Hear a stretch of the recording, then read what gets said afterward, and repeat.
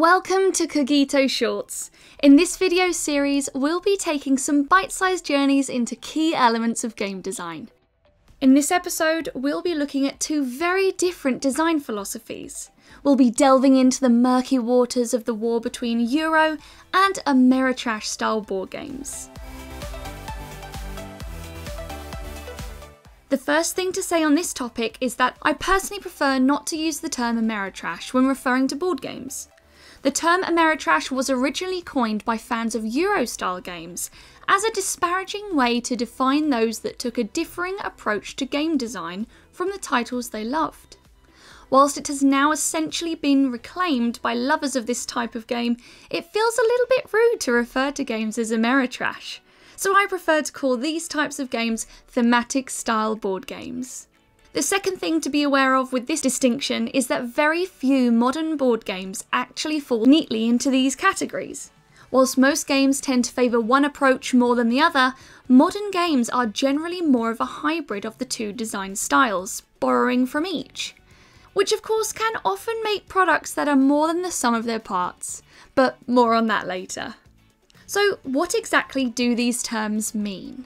I think the key to understanding the difference between these terms is essentially to understand the design philosophy which underpins both systems. For a Euro-style game, the focus is generally on the mechanisms of a game, whilst for thematic-style games it is rather unsurprisingly on the theme. In Euro games, where conflicts arise between theme and mechanisms are prioritised, whereas in thematic games, it's in reverse.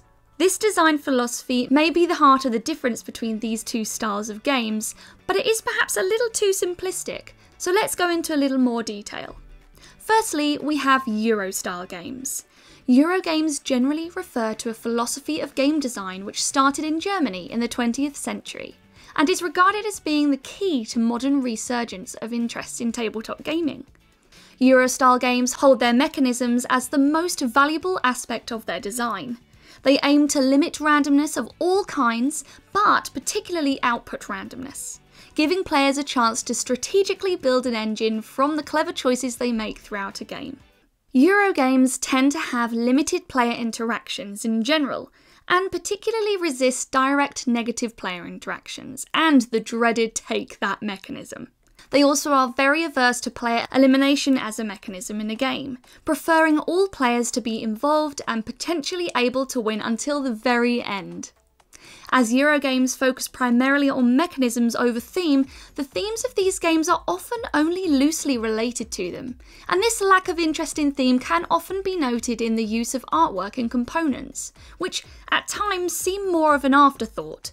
Castles of Burgundy. Whilst Euro games can be very complex, the focus on mechanisms over theme means that they are often streamlined in their approach, and less fiddly than their more thematic counterparts. They regularly contain very satisfying gameplay and familiar mechanisms. They are usually designed to be played within specific timeframes, with games rarely lasting more than a couple of hours. Euro games generally have multiple paths to victory which converge to gain you the iconic victory points, which are an ever-present reality of this style of game. These victory points are added together at the end of the game to decide the winner. Critics of Euro games will claim that they contain dry, repetitive mechanisms with limited surprise and excitement from unknown quantities, such as dice rolls. They say that these games can possess poor quality components and have loose connection between theme and mechanisms, meaning that in-game narratives are often lacking. They will also criticise the low player interactions seen in these games, often complaining this leads to feeling separated from your fellow players. The term multiplayer solitaire is used to describe games with this particular issue. So what about thematic games?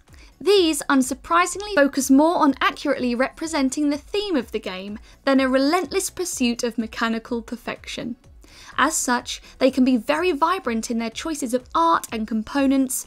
Gone are the ever-present wooden cubes of the Euro-style games, and instead we have detailed plastic miniatures and even fancy deluxe metal components. Oh, metal components. Countless cards feature dramatic artwork and multiple coexisting mechanisms try to accurately depict the narrative of the game's theme. Now, on the other hand, thematic games contain direct player-to-player combat and embrace the excitement of randomness, especially if it more closely resembles the game's theme. The randomness of dice rolls are relished in thematic game designs, and player elimination is a terrifying possibility. Mechanisms in thematic games can feel very intuitive, being closely aligned with the theme, but are often not as satisfying to interact with than those in their Euro-style counterparts. Likewise, victory points are less prevalent in these games, with endings more often triggered by players achieving specific thematic in-game states.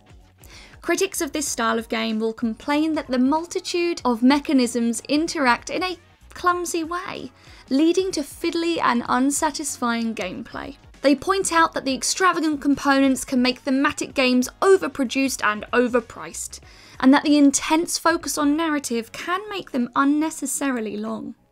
A common complaint is that the overuse of randomness can make players' skill feel irrelevant, frustrating plans and allowing weaker players to gain undeserved victories. So, which style of game should you make?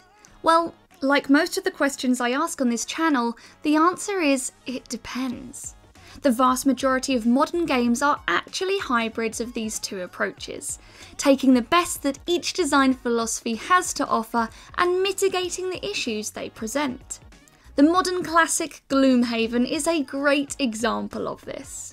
Gloomhaven is a vast legacy-style game which is quite clearly dedicated to its theme. The world building in the game is extraordinary, and the vast box contains a multitude of fabulous components, artwork and narratives. So it's a thematic game, right? Well, maybe not. The combat system of Gloomhaven was heavily marketed as being card-driven and diceless. In fact, the mechanisms of the gameplay are clearly streamlined and a great focus of the experience.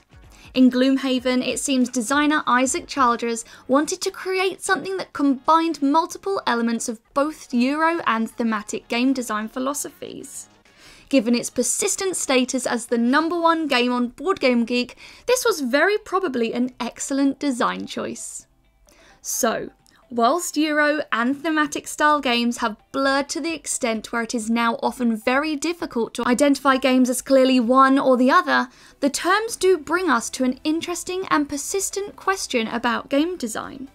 When you're presented with a conflict between improving the mechanisms of a game or increasing its proximity to its theme, which do you think should be more important? Thanks so much for watching. I hope you enjoyed this Cogito short episode. To show your support, please like this video and subscribe to our channel, and maybe even check out our Patreon page, link below. On that note, thanks as always to our loyal patrons who help us create these videos. Thank you. See you next time. Bye.